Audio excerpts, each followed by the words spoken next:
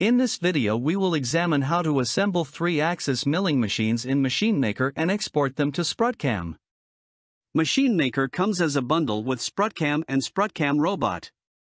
So, in order to use MachineMaker, you need to download and install one of these packages. You can do it on our official website www.sprutcam.com. We will be using SprutCAM because in this video we are talking about machines. Let's launch SprutCAM from the MachineMaker interface.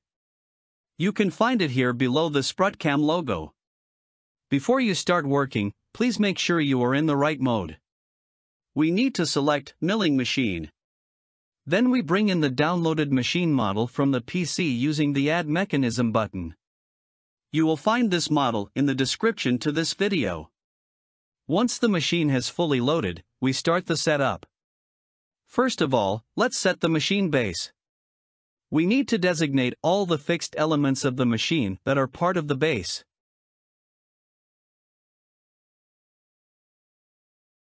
Now, let's specify the movable joints of the machine. Press the plus sign and add the first joint. Once the joint has been added, we need to specify its name. Let's create as many joints as we need. We have 3 of them. Please pay attention that each joint has its own color. This is made so that you could clearly see all the joints when building the machine. Now let's set the machine up according to the coordinate axes. It's time to designate the joints that we have specified. This is how it works. We select a joint and designate all the elements that are part of it. Let's start from the first joint, x-axis. We select the joint and designate the parts of the machine that make up this joint.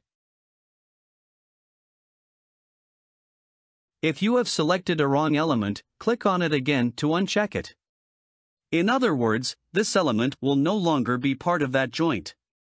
We do the same with Y and Z axes. Please be attentive when designating the elements, make sure you have selected all the parts that make up the joint. Remember that you can always come back to the Model tab and modify the content of the joints. We have divided the machine into joints. Now let's indicate the tool center point in the tool block.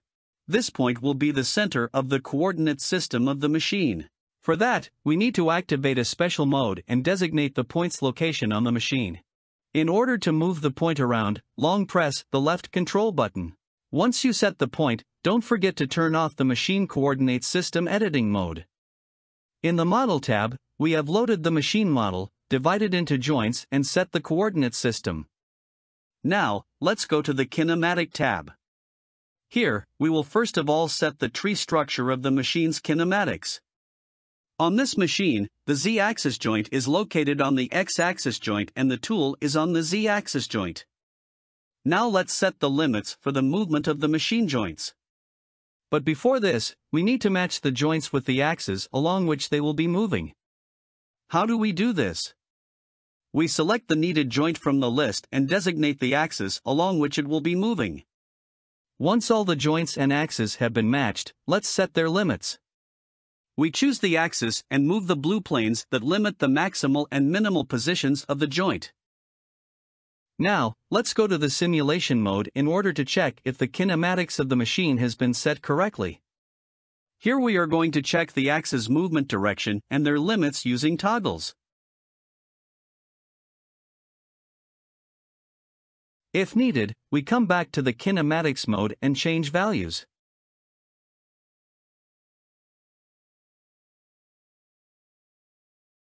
This procedure has to be done with all the machine's joints.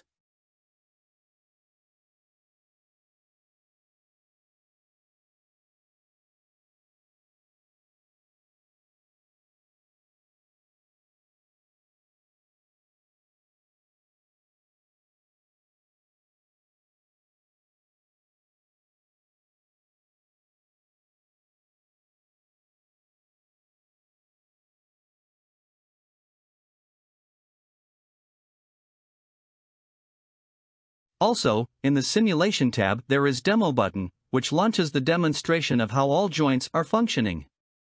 Once the limits for all the joints have been set, we set the workpiece and the tool on the machine.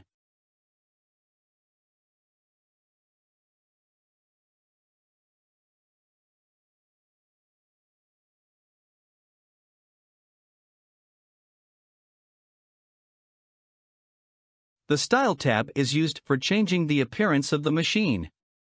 Here you can change the colors of the machine so that it looks more like in real life or has more contrast.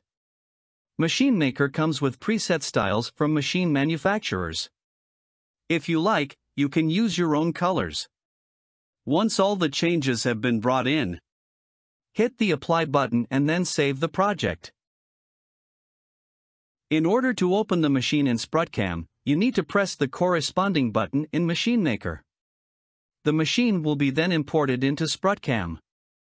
In the machine control panel you can see how the machine joints are moving. Now, let's check if the machine is working properly when calculating the CNC control program. First of all, let's import a parts model. Then we add a machining operation and set its parameters.